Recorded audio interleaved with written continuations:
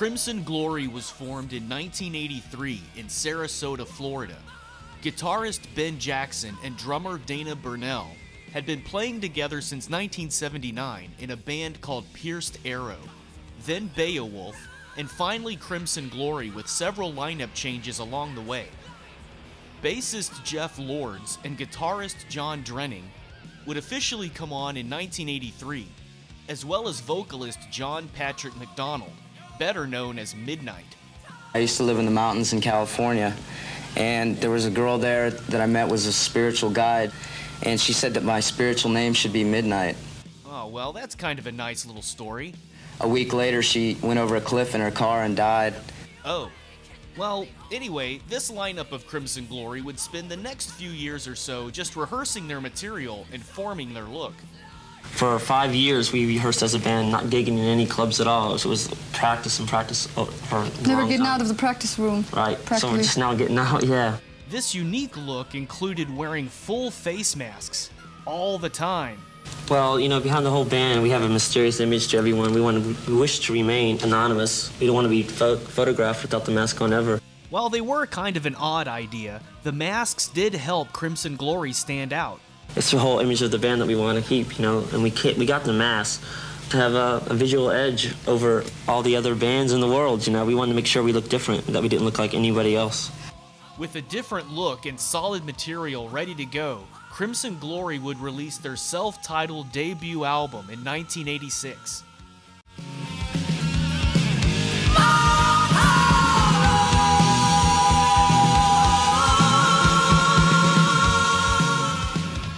After the release, Crimson Glory were immediately met with comparisons to Queensryche. When your album first came out, they said, you must listen to this, it's really good, it sounds like Queensryche. We thought that if we have to be compared to someone, that's a very good comparison, because we like Queensryche, and they're in the progressive vein, such as we are. There are some progressive elements to Crimson Glory, so it's similar to Queensryche that way, but the comparisons mostly seem to be between Midnight and Queensryche vocalist Jeff Tate.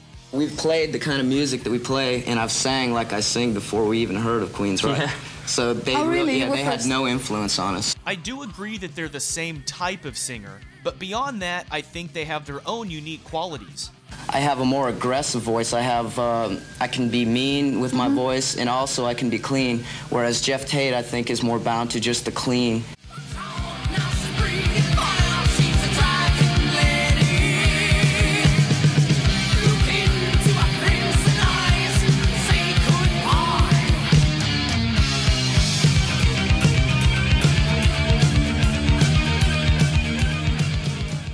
But musically, Crimson Glory also has a strong gothic theme in their sound and presentation that Queensryche doesn't. To the queen of the masquerade, deep in your heart she beats.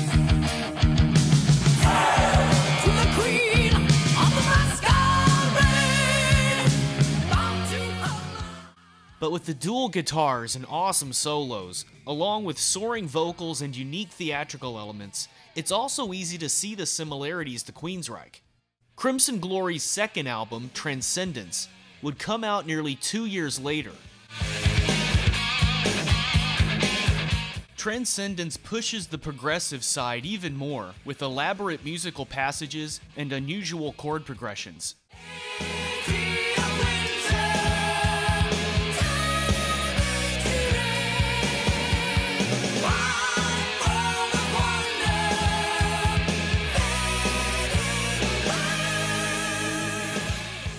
One of the reasons we titled the album Transcendence is because it's a basic philosophy for the band. We want to transcend the previous records, we want to keep developing and growing. Yeah, those full face masks didn't last that long, mostly due to how hot they could get on stage. Between albums, they moved to half masks, as seen in the video for their hit single, Lonely. It seems so long ago, she shared the love she feels so deep inside, but love will never die. It starts off with a soft, almost romantic opening, and a lady who can't get to sleep. But then the track really kicks in. Lonely.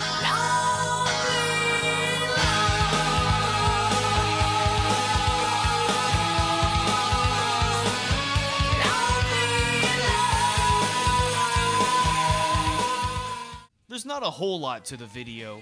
We see Crimson Glory playing on some lit up box things, with Midnight's legs spread absolutely as far as they'll go.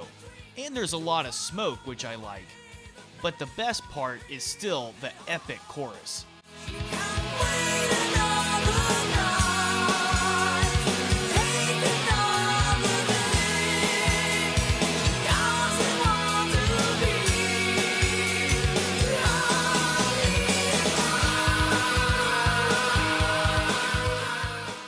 I absolutely love this track, right down to Ben and John's solos.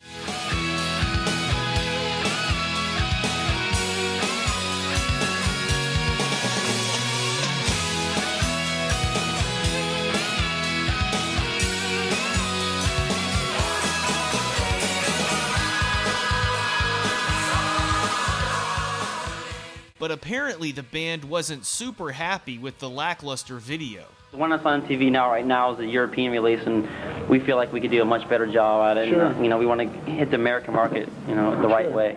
Regardless of the lack of music videos, Crimson Glory had a growing fan base and seemed to be in a good place.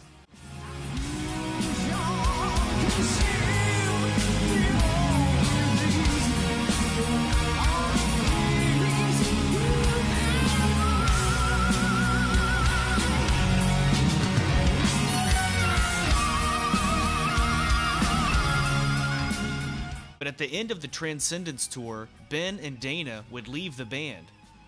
Grunge was starting to come in, and they were trying to phase out a lot of things. So Ben and I, decided to leave and do the Parish thing, and Crimson was going to try to move on and go in a different direction. I mean, I wasn't really feeling where they were going, neither was Ben, but they were trying to change with the times, and it didn't work out, but they were trying. I think Dana and I were really wanting the band, the lineup, to stay the same and the music to continue in the direction of the first two, but others had other ideas there. Maybe we weren't all on the same page.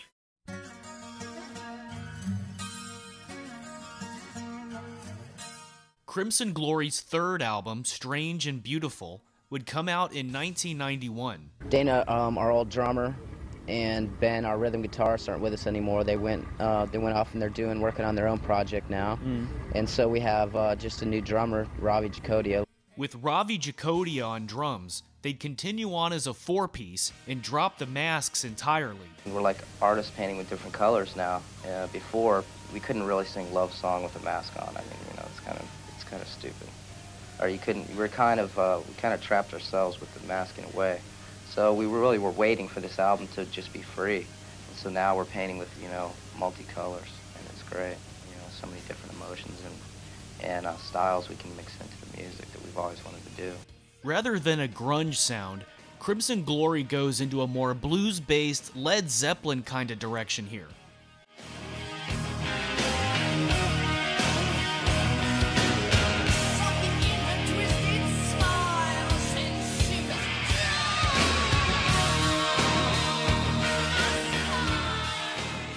It's still heavy, and but it's heavy in a different way. It's not heavy in the thrash vein kind of way. It's heavier in a bluesy kind of way. But we feel it's still Crimson Glory overall.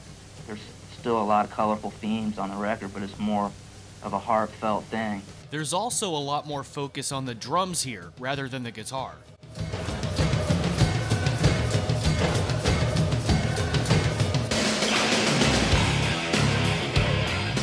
Guitars used to be the focal point of the band, basically, and that's how we started writing the song. But now we're concentrating a lot more on the rhythms, and Ravi has a lot of Latin influences and jazz and funk. We felt like we needed to move more out of the heavy metal vein into the rock and roll. The single for the album was the funky, bluesy track, The Chant.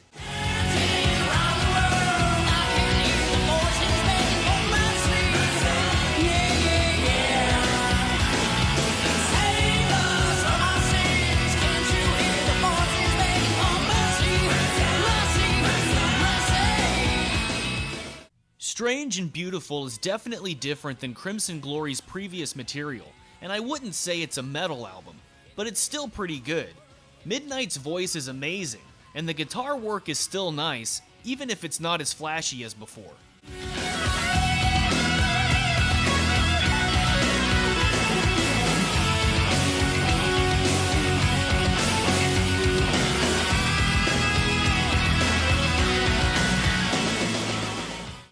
Strangely, just before starting a tour for the album, Midnight would suddenly leave the band and pretty much the music industry altogether. The remaining Crimson Glory members would recruit David Van Landing to handle vocals for a short US tour.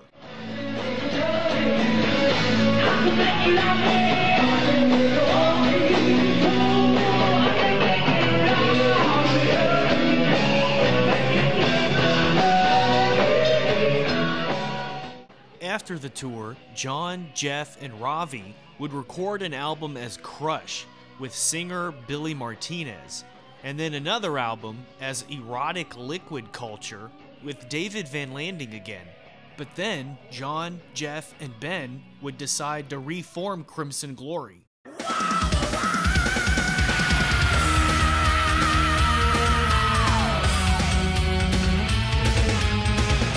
They'd release Astronomica in 1999 as Crimson Glory again, now with Wade Black on vocals. In a 2009 interview, John Drenning said, "Astronomica was originally written and recorded for Midnight.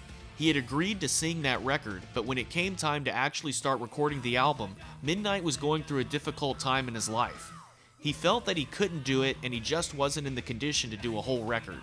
So we were in the position where we either had to shelve the whole album and do nothing, or finish it. Jeff and I elected to go ahead and finish the album with Wade, but our first choice was Midnight." And to be fair, Wade handles some of the older Crimson Glory material pretty well.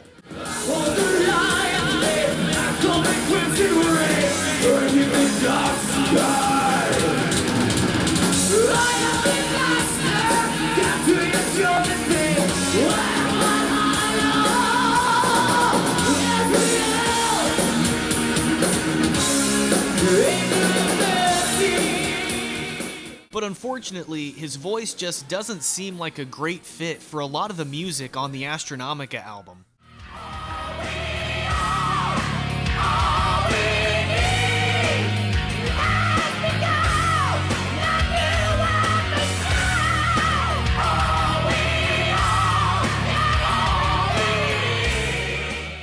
Some of the guitar work is cool, but there's an overall mechanical sound to the album too. Steve Wackles from Savatage is credited on drums, but it's actually a drum machine. He was scheduled to join them on tour, but after a few warm-up shows in Europe, Crimson Glory broke up again. But in 2005, Midnight would reappear with no real explanation as to where he'd been the past 15 years. What happened all those years? Where have you been? Hiding. From whom? Everyone. What for? That's why they call it hiding, because you don't tell. Midnight had been working on his own solo material, but also seemed to be open to rejoining Crimson Glory. Crimson Glory Gate is open. We are talking, and we are planning on maybe doing an album here very soon. Yeah. With Midnight back, Crimson Glory started writing a new album, and there were apparently even plans to re-record Astronomica with Midnight on vocals. This would all fall through when their new record label, Black Lotus, went out of business.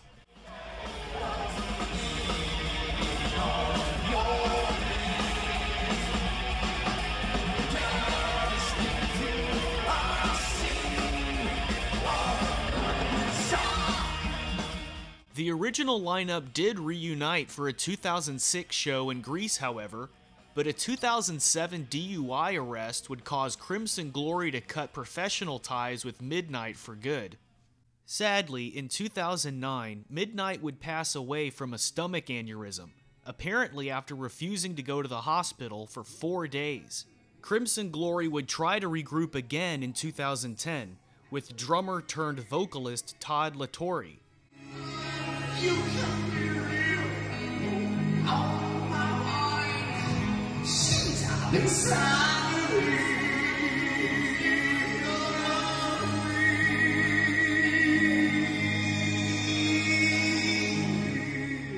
Todd seems like a great fit, and they did manage to get out one single in 2012, Garden of Shadows.